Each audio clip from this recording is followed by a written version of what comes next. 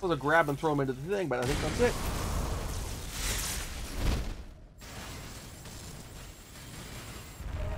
Is that it? What is that light? Alman is starting up. What? Ada! Don't come in! Dingo, this is... Get out of here! You cannot escape from Alman's radiating energy. What should I do? By blowing up Jehudi, the reactor will lose control. The resonance of energy will cancel each other out. No! Ada! It is my duty. Switching mode. I am ready to blow up Jehudi. To complete 200. No! Leo! Really? The light is constricting. It's too late. Impossible. 190 remaining. Don't give up! Ada, radiate Jehudi's energy and strike it against the core of Alman. That's not enough. If it doesn't work, do whatever you please. 180 remaining. But don't just wait to die. On. Okay, so did I get the bad ending? 170 remaining.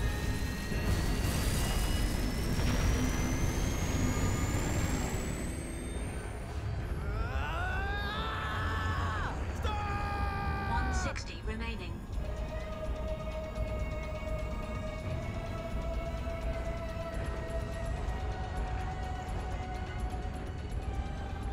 Remaining.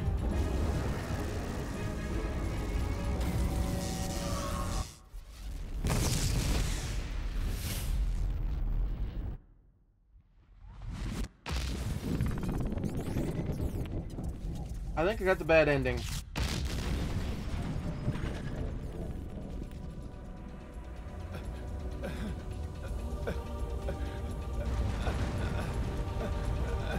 Yep, I got the bad ending.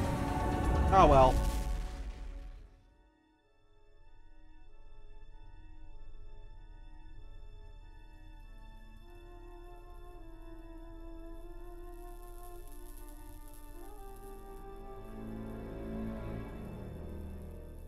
Did I not get the... Oh, wait. Did I not get the bad ending?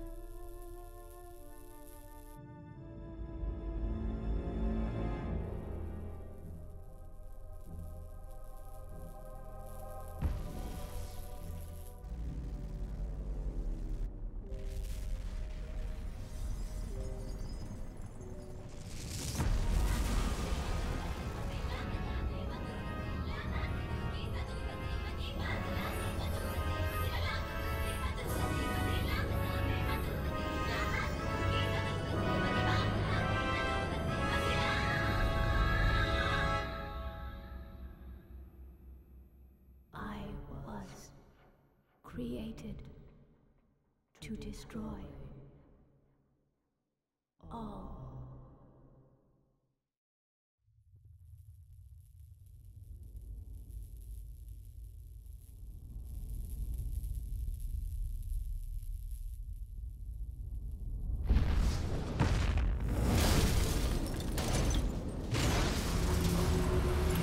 Apparently I didn't get the bad ending.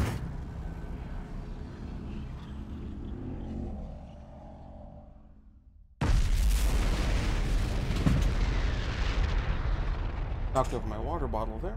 Hey, it's closed.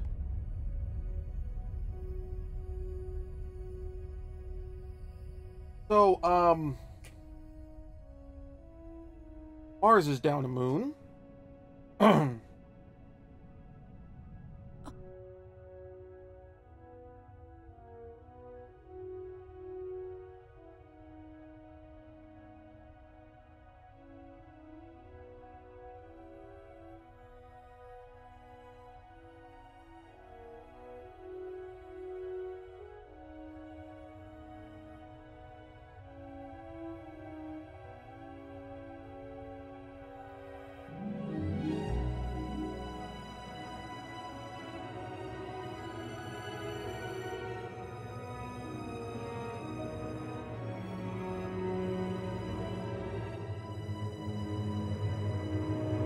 Meanwhile, Leo's like, the hell am I over here?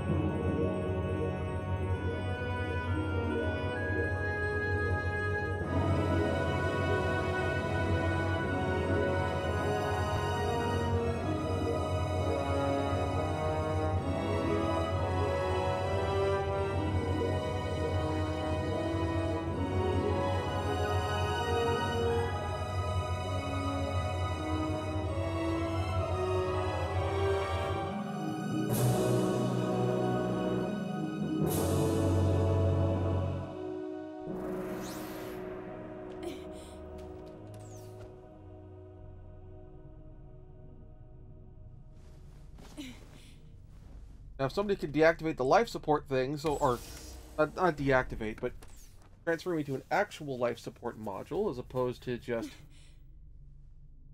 having me dependent on the cockpit, that would be nice. Dingo! Get me a relief party!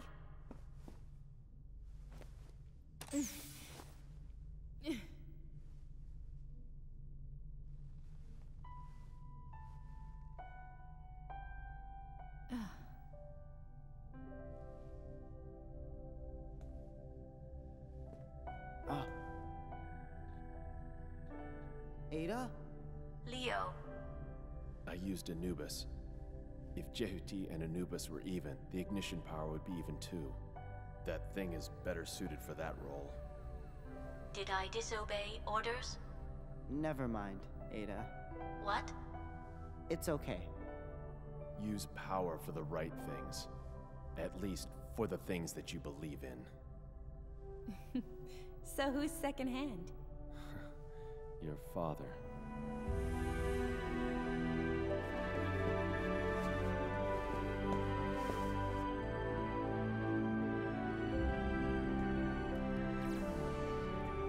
There we go. I'm in an actual life support This bed time, now. make my body normal. Don't you like it as it is? I'd rather That's not. way too big. Yeah. You got it. I trust you.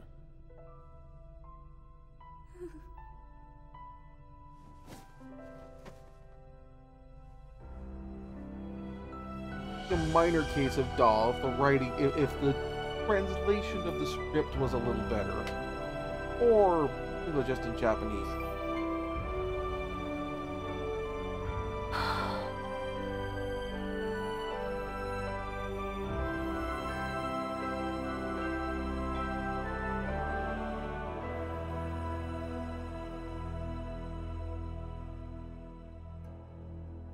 Right.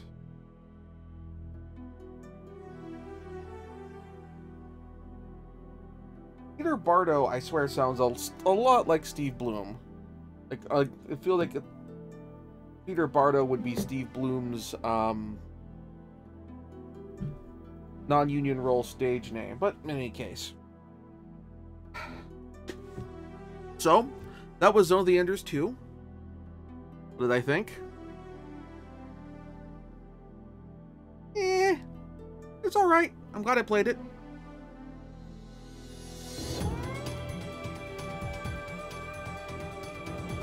Drop the volume down a little bit.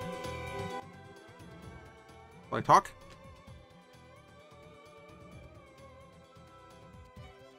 It was okay. Like, the problem with the game is the localization. Like, it has a story that I feel like would be much stronger if it were localized better. If the translation was better. This is definitely one of the cases of, like, translation making or breaking a game. And I can't really say as, like... Or if you have a bad translation, to a degree, having an option for a Japanese language dub in a case like this would help make up for it. Because then you're not hearing the people in your native language speaking words or phrasing that doesn't fit with what would be said in your native language, if that makes sense. And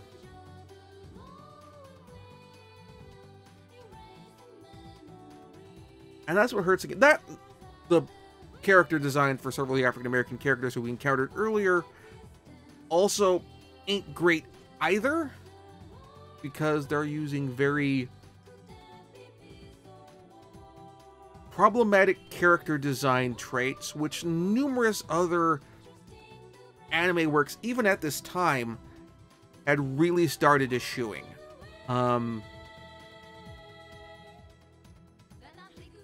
Using less of the character designs, I guess that I would say, or design traits that were used, like, I'll put it this way, is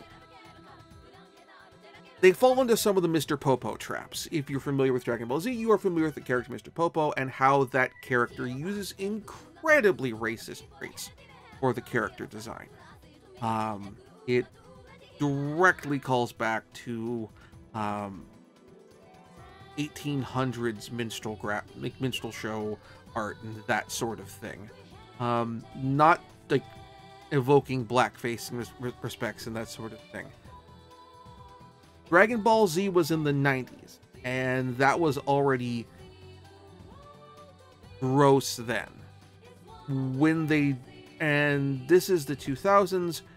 This game is not unique in the respect of covering that, in terms of that, for example, Sonic X has character designs for a maid character, where it's also similarly bad in the same ways.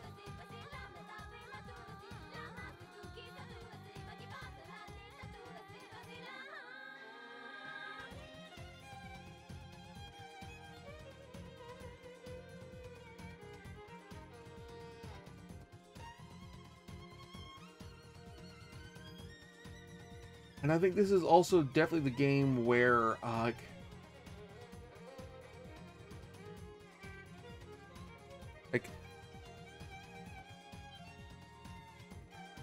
this is the point where the game where design adjustments to not just the PlayStation 4, 3, and 4 controllers, 3, 4, and 5 controllers, but also like the PS2, like the PS3 controller for the HD remaster as well, runs into problems with the trigger design and with analog triggers that are designed to work really great for that work great for racing games, that work great even for shooters. But when they run into what they're trying to do for Zone of the Enders 2, which was designed for the PlayStation 2 controller, which I have one handy over here, as you will notice, does not have the same degree of movement. It's a digital button. You can have a degree of English on it, for lack of a better term, or analogness to it by holding on the button longer, but it has less travel to it. And I think, like, for a game like this, if you just dialed up the sensitivity all the way, that would make things easier, but this doesn't do that. So let's look at our final score.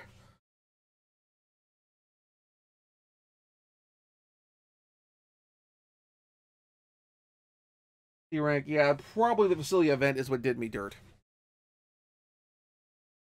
749.48. That's not a bad go for myself.